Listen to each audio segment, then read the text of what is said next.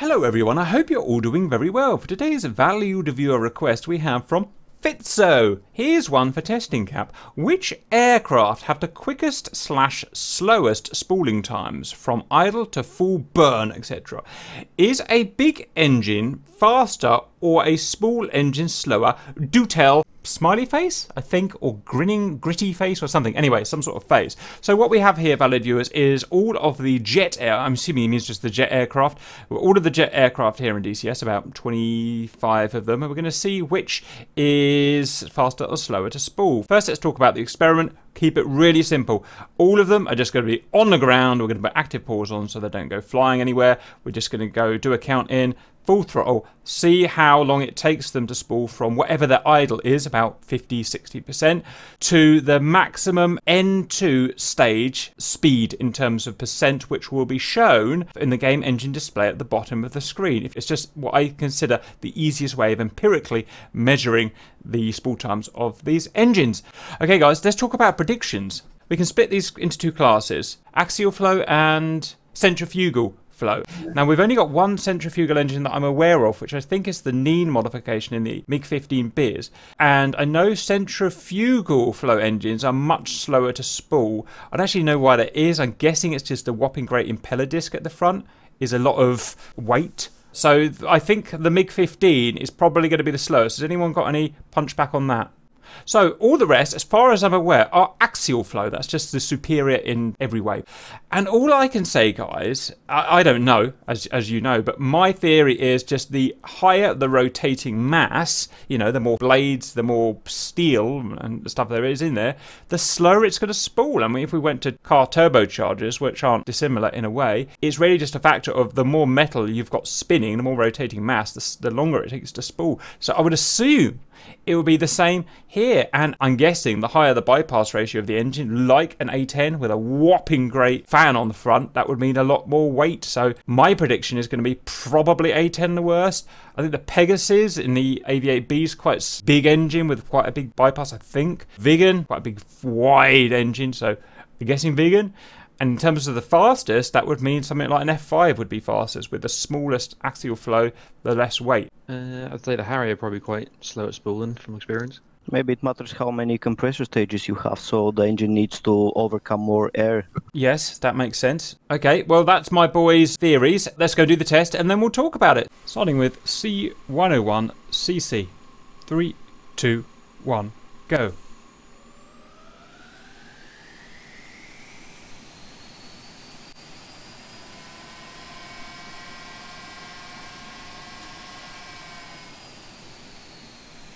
A10C2, 3, 2, 1, go.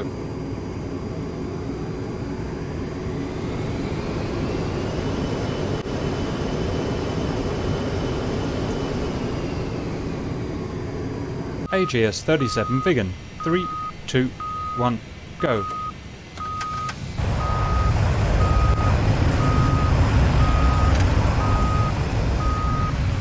F15C Eagle, 3, 2, 1, go.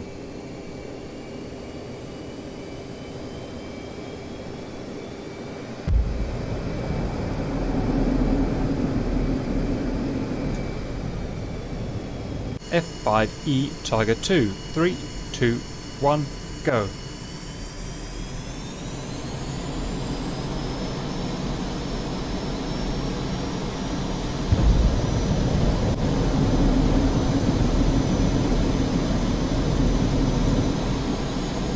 F86F Sabre, 3, 2, 1, go.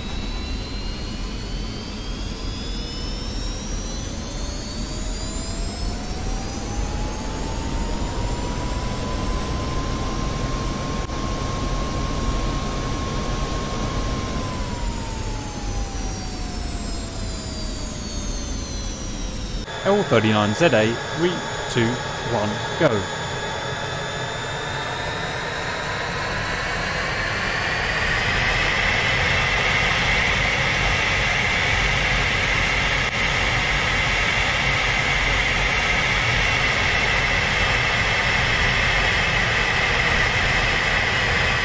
Mirage 2000C, 3, 2, 1, go.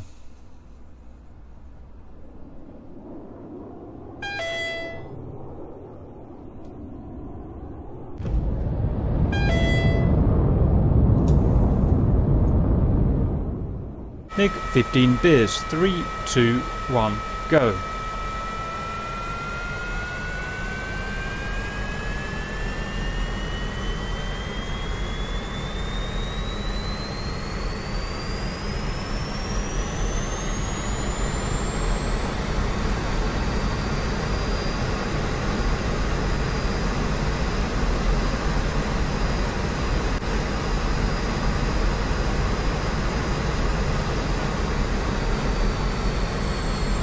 MiG 19P with afterburner, 3, 2, 1, go.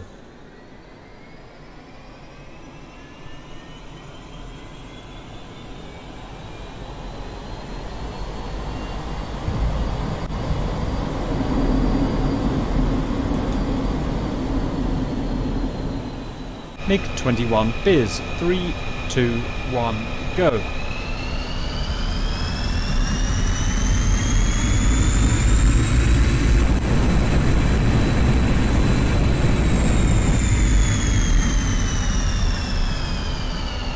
Su-25 can't do it with active pause. 3, 2, 1, go.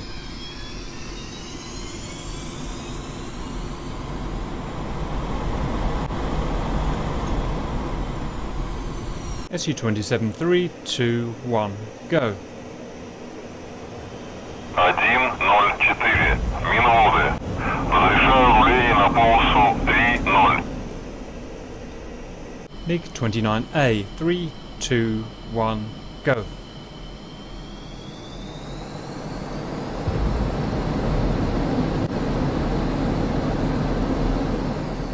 AV-8B, 3, 2, 1, go.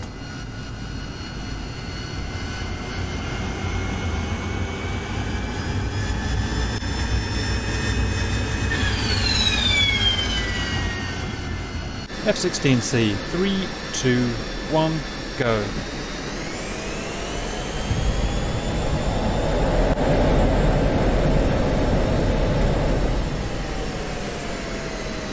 JF-17, 3, 2, 1, go.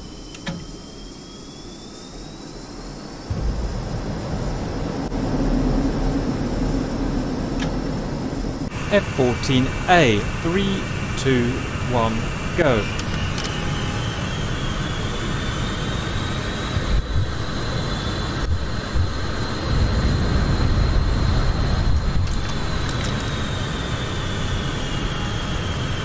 F-14B, 3, 2, 1, go.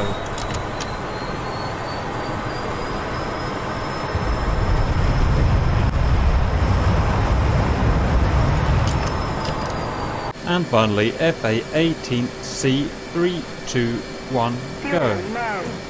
Fuel low.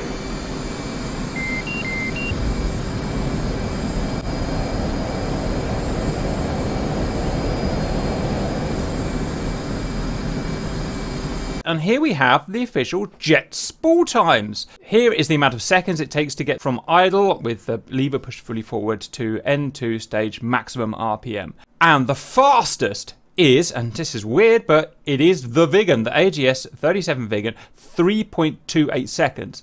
The second fastest is the F-16C, 4.51 seconds. Then the Flanker, then the Jeff, then the C-101, the MiG-29, the F-14A, the A-10C question mark?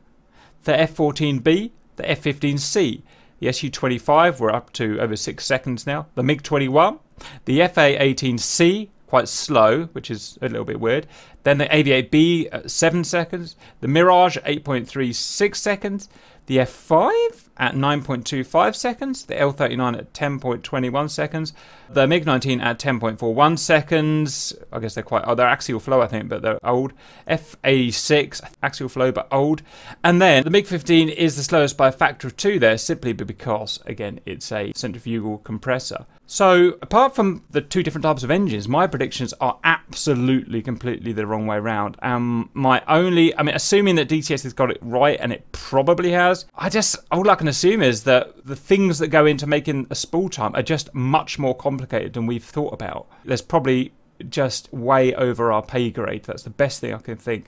Looking at those jet spool times, has anyone got any other ideas or closing thoughts on that? What you said originally about the mass of the engine having to overcome like the static inertia would definitely be a factor. And I've noticed on your chart there, the planes that have the longest spool up times tend to be the older machines, and that would probably be factored in by the technology used to make the actual core of the engine all those years ago. Would have been a lot less than they've got now. Now they've got new materials, new manufacturing technologies, which all help to make the whole engine lighter, and thus the rotating assemblies are lighter and more efficient. So starter and the starting process is all going to have less work to do on the rotating assembly as it spools up. One question I've always wanted to ask kind of mechanic, I've never asked it and I've never really seen the relevant time, and I don't want to get too much into it now because we're digging into the valued viewer's precious time, but I always wondered how much the parasitic losses are on these engines. On a car engine you've got not many parasitic losses, you've got a very small generator or alternator, power steering and a couple of other bits, but I wonder in these planes you have to generate huge power to power the radar and all stuff like that. I wonder what a parasitic loss in terms of like shaft horsepower would be on some of these engines, and whether that has anything to do with spool times, generator efficiencies and stuff like that. I think we'd really need to have a really smart guy. To everyone watching, let me know your thoughts, because you're a lot cleverer than me. Let me know. I think there's a very good idea in regards to with newer manufacturing processes. It means for a lot more in terms of like computational design, in terms of like the levels of computation for fluid dynamics, especially when you talk about like high levels of air flow.